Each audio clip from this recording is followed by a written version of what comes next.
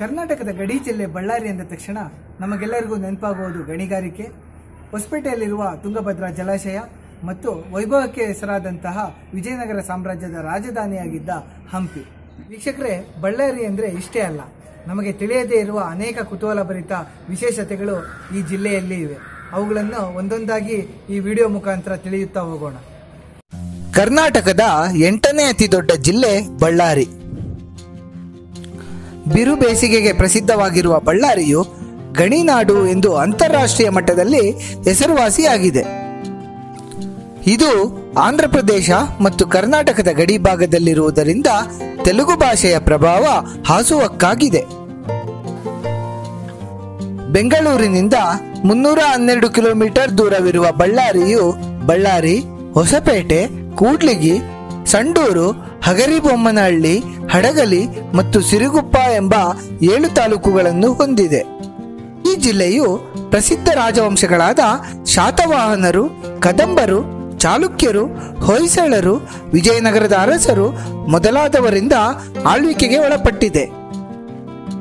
ಬ್ರಿಟಿಷರ ಆಡಳಿತದ ಕಾಲದಲ್ಲಿ ಮದರಾಸು ಪ್ರಾಂತ್ಯಕ್ಕೆ ಸೇರಿದ್ದ ಬಳ್ಳಾರಿ ಜಿಲ್ಲೆಯು 1953ರಲ್ಲಿ ಮೈಸೂರು ರಾಜ್ಯಕ್ಕೆ ವರ್ಗಾಯಿಸಲ್ಪಟ್ಟಿತು. ಬಳ್ಳಾರಿ ಹೆಸರು ಬರಲು ಕಾರಣವನ್ನು ಹುಡುಕುತ್ತಾ ಹೋದರೆ ಅನೇಕ ದಂತಕಥೆಗಳು ಸಿಗುತ್ತವೆ. ಒಮ್ಮೆ ಮಲ್ಲಪ್ಪ ಶೆಟ್ಟಿ ಎಂಬ ಶಿವಭಕ್ತ ವರ್ತಕನು ಕೋಳೂರಿನಿಂದ ಬಳ್ಳಾರಿಗೆ ಕೆಲಸದ ನಿಮಿತ್ತ ಬಂದಾಗ ತನ್ನ ಪೂಜೆಗಾಗಿ ಶಿವಲಿಂಗವನ್ನು ಸುತ್ತಮುತ್ತ ಅರಸುತ್ತಾನೆ. ಶಿವಲಿಂಗ ಸಿಗದಿದ್ದಾಗ ಆತ ಧಾನ್ಯವನ್ನು ಅಳೆಯಲು ಬಳಸುತ್ತಿದ್ದ ಬಳ್ಳವನ್ನೇ ಬಂಡೆಯೊಂದರ ಮೇಲೆ ಇಟ್ಟು ಶಿವಲಿಂಗ ಎಂದು ಪೂಜಿಸುತ್ತಾನೆ. ಅವನ ಭಕ್ತಿಗೆ ಶಿವನು ಮೆಚ್ಚಿ ಬಳ್ಳವು ಶಿವಲಿಂಗವಾಗಿ ಪರಿವರ್ತಿತವಾಗುತ್ತದೆ. ಬಳ್ಳವನ್ನು ಬಂಡೆಯ ಮೇಲಿಟ್ಟು ಪೂಜಿಸಿದ್ದರಿಂದ ಈ ಪ್ರದೇಶಕ್ಕೆ ಬಳ್ಳಾರಿ ಎಂಬ ಹೆಸರು ಬಂದಿದೆ ಎಂಬುದು ಐತಿಹ್ಯ. ಇನ್ನೊಂದು ಮೂಲದ ಪ್ರಕಾರ ಬಳ ಎಂಬ ರಾಕ್ಷಸನನ್ನು ಇಂದ್ರನು ಕೊಂದ ಸ್ಥಳ ಇದಾದ್ದರಿಂದ ಬಳ್ಳಾರಿಯಾಗಿದೆ ಎಂದು ಹೇಳಲಾಗುತ್ತದೆ.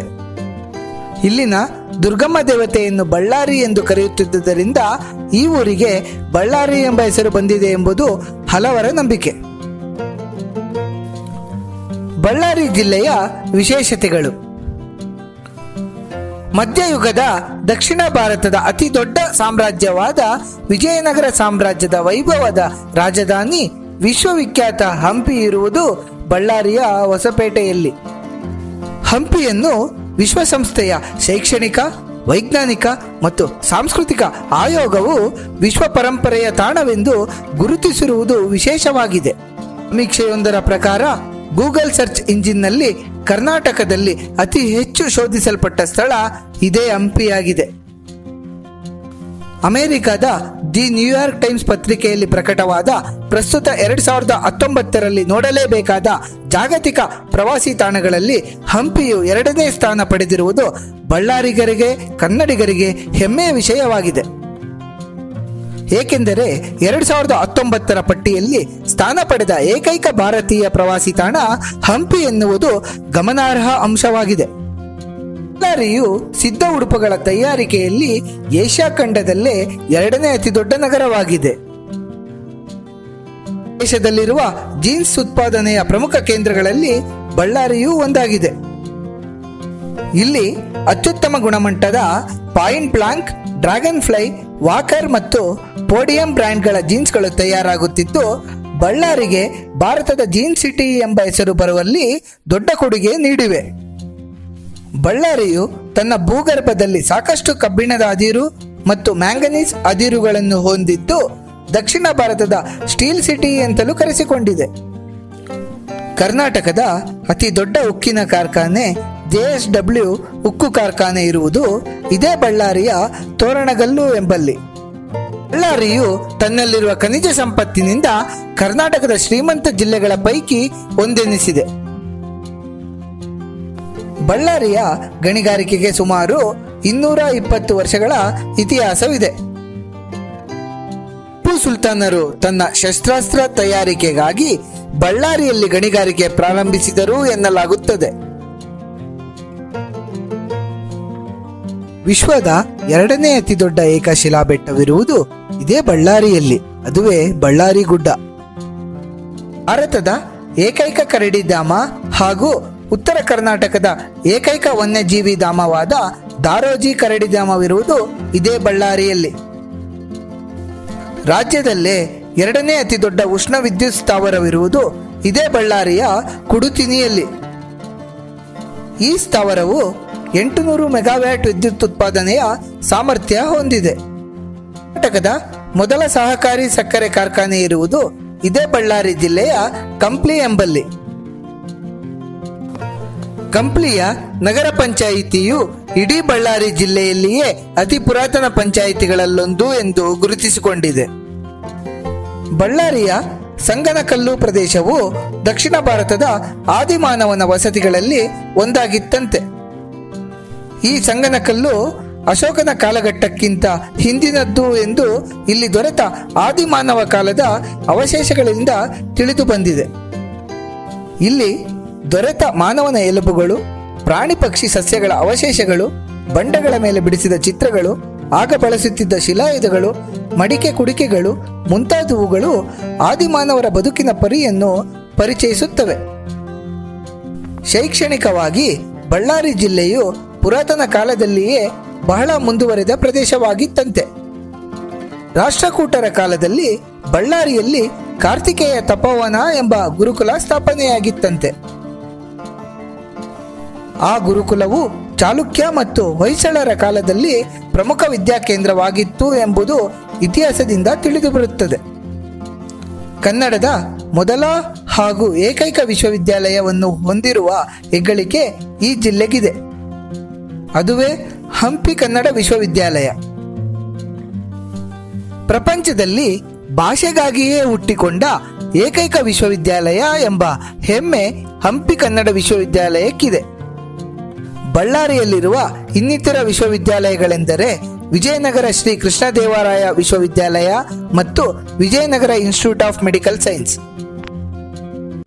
ಸ್ವಾತಂತ್ರ್ಯ ಹೋರಾಟ ಕಾಲದಿಂದಲೂ ಬಳ್ಳಾರಿಯು ಪ್ರಮುಖ ಪಾತ್ರ ವಹಿಸಿತ್ತು.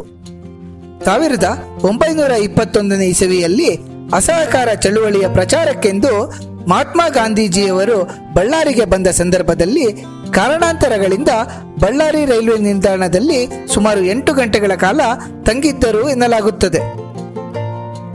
ಪತ್ರಿಕೋದ್ಯಮ ಕ್ಷೇತ್ರದಲ್ಲಿಯೂ ಬಳ್ಳಾರಿಯು ಗುರುತಿಸಿಕೊಂಡಿದೆ. ಕನ್ನಡದ ಮೊಟ್ಟಮೊದಲ ದಿನಪತ್ರಿಕೆಯಾದ ಮಂಗಳೂರು ಸಮಾಚಾರವು 1843ರಲ್ಲಿ ಮಂಗಳೂರಿನಲ್ಲಿ ಪ್ರಾರಂಭಗೊಂಡಿತು. ಕೆಲವು ತಿಂಗಳುಗಳ ನಂತರ ಈ ಪತ್ರಿಕೆಗೆ ಬೇಡಿಕೆ ಹೆಚ್ಚಾದ್ದರಿಂದ ಮುದ್ರಣ ಕಾರ್ಯವು ಬಳ್ಳಾರಿಗೆ ಸ್ಥಳಾಂತರಿಸಲ್ಪಟ್ಟು ಕನ್ನಡ ಸಮಾಚಾರ ಎಂಬ ಹೆಸರಿನಿಂದ ಮುದ್ರಣ ಕೈಗೊಂಡಿತು. ಬಳ್ಳಾರಿಯು ಬ್ರಿಟಿಷರ ಕಾಲದಲ್ಲಿ ದಕ್ಷಿಣ ಭಾರತದಲ್ಲೇ ಪ್ರಮುಖ ಸೇನಾ ಕೇಂದ್ರವಾಗಿತ್ತಂತೆ. ಬಳ್ಳಾರಿಯ ಹಳೆಯ ವಿಮಾನ ನಿಲ್ದಾಣವು ಕರ್ನಾಟಕದ ಅತ್ಯಂತ ಹಳೆಯ ವಿಮಾನ ನಿಲ್ದಾಣವಾಗಿದೆ. 1932ರಲ್ಲಿ ಬ್ರಿಟಿಷರಿಂದ ನಿರ್ಮಿಸಲ್ಪಟ್ಟ ಈ ನಿಲ್ದಾಣದಲ್ಲಿ ದೇಶೀಯವಾಗಿ ವಿಮಾನ ಹಾರಾಟ ನಡೆಯುತ್ತಿತ್ತು ಎನ್ನಲಾಗಿದೆ. ಬಳ್ಳಾರಿ ಜಿಲ್ಲೆಯ ಕೊಟ್ಟೂರು ಪಟ್ಟಣದ ಮಂಡಕ್ಕಿ ಮಿರ್ಚಿ ಬಜ್ಜಿಯು ನಾಡಿನಾದ್ಯಂತ ಪ್ರಸಿದ್ಧಿ ಪಡೆದಿದೆ. ಬಳ್ಳಾರಿಯಲ್ಲಿರುವ ಕೇಂದ್ರೀಯ ಕಾರಾಗೃಹವು ಅಂಡಮಾನ್ ಬಿಟ್ಟರೆ ಭಾರತದಲ್ಲಿರುವ ಅತ್ಯಂತ ಕಠಿಣ ಜೈಲು ಎಂಬ ಖ್ಯಾತಿಯನ್ನು ಪಡೆದಿದೆ. ಒಂದು ಕಾಲದಲ್ಲಿ ದೇಶದಲ್ಲೇ ಅತಿ ಹೆಚ್ಚು ಕಾರಾಗೃಹವಿದ್ದ ಏಕೈಕ ನಗರ ಬಳ್ಳಾರಿಯಾಗಿತ್ತಂತೆ. 1872ನೇ ಇಸವಿಯಲ್ಲಿ ಬ್ರಿಟಿಷರಿಂದ ಪ್ರಾರಂಭಗೊಂಡ ಬಳ್ಳಾರಿಯ ಕೇಂದ್ರೀಯ ಕಾರಾಗೃಹದಲ್ಲಿ ಸ್ವಾತಂತ್ರ್ಯ ಹೋರಾಟ, ಕರ್ನಾಟಕ ಏಕೀಕರಣ ಹೋರಾಟ ಹಾಗೂ ತುರ್ತು ಪರಿಸ್ಥಿತಿಯ ಸಂದರ್ಭದಲ್ಲಿ ಸಾವಿರಾರು ಹೋರಾಟಗಾರರನ್ನು ಬಂಧಿಸಿಡಲಾಗಿತ್ತು. ಬಳ್ಳಾರಿ ಜೈಲಿಗೆ ಬಾಲಗಂಗಾಧರ ತಿಲಕ್, ದೇಶದ ಮೊದಲ ರಾಷ್ಟ್ರಪತಿ ರಾಜೇಂದ್ರ ಪ್ರಸಾದ್, ಮಹಾತ್ಮ ಗಾಂಧೀಜಿ ಮೊದಲಾದವರು ಭೇಟಿ ನೀಡಿದ್ದು ವಿಶೇಷವಾಗಿದೆ. ಬಳ್ಳಾರಿ ಜಿಲ್ಲೆಯ ಸಿರುಗುಪ್ಪ ತಾಲೂಕಿನಲ್ಲಿ ಚಾಣಕ್ಯನೂರು ಎಂಬ ವಿಶಿಷ್ಟ ಗ್ರಾಮ ಹೊಂದಿದೆ. ಬಾಣಸಿಗರ ಊರೆಂದೇ ಪ್ರಸಿದ್ಧಿ ಪಡೆದ ಈ ಊರಿನಲ್ಲಿ ಬಹುತೇಕ ಮನೆಗಳಲ್ಲಿ ಮದುವೆ, ಮುಂಜಿ ಮುಂತಾದ ಶುಭ ಸಮಾರಂಭಗಳಿಗೆ ಭಕ್ಷ್ಯ ಭೋಜನ ತಯಾರಿಸುವ ಬಾಣಸಿಗರಿರುವುದು ವಿಶೇಷ. ಈ ಊರಿನ ಒಟ್ಟು ಜನಸಂಖ್ಯೆಯಲ್ಲಿ 80% ಜನರು ಬಾಣಸಿಗರೇ ಎಂಬುದು ಅಪರೂಪದ ಸಂಗತಿಯಾಗಿದೆ.